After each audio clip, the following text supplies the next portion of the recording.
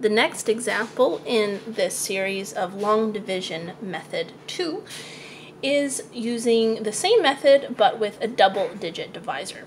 So we're going to try the example of 8,374 divided by 18 using the same method as discussed in the previous videos, using dangerous monkeys swing backwards, or step 1 division, step 2 multiplication, step 3 subtraction, and then bring down. So we talked a little bit in the last video about using a multiples grid when we're doing long division.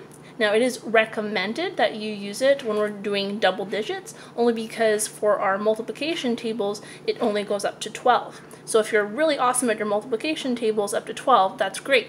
But then the best way to help you out with these types is using a multiples grid, like this one. So I made it just like I made the last one, except this time I'm counting by 18. So 1 times 18 is 18, 2 times 18 is 36, 3 times 18 is 54, and so on. So I'm going to use this to help with my long division. So let's get started. So I already know that I can't do 18 going into 8, so I'm going to use the 2 digits. So how many times does 18 go into 83? So we'll look down here. So I'm trying to get as close to 83 as I can without going over. Well, 90 is close to 83, but that's too much. 72 is it. So I know that 18 times 4 is 72. So I'm going to put my 4 up here. That's my first step in the division.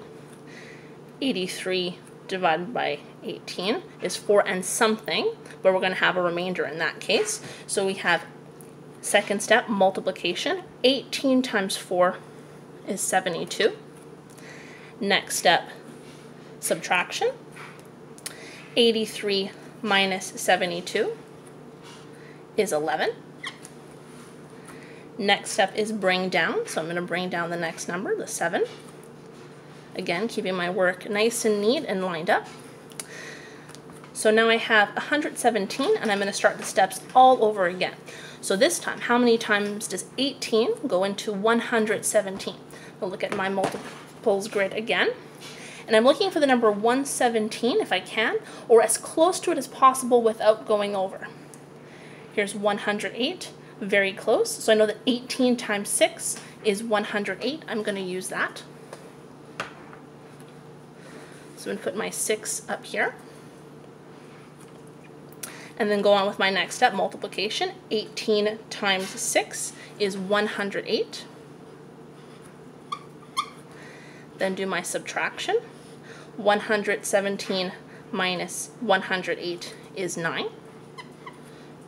And then I'm going to bring down my last number, 4.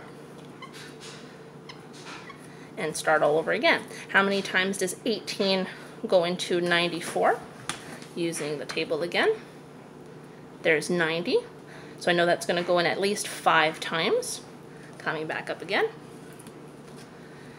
18 times 5, 10 times 5 is 90. Next step is subtraction. 94 minus 90 is 4.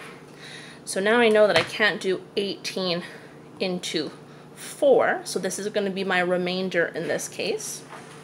So I'm going to come back up to my answer. So in next videos, we'll start talking about how to turn these into decimals, but for now I'm going to show you how to use it just as a fraction. So we have 4 left over, and we wanted to divide it by 18.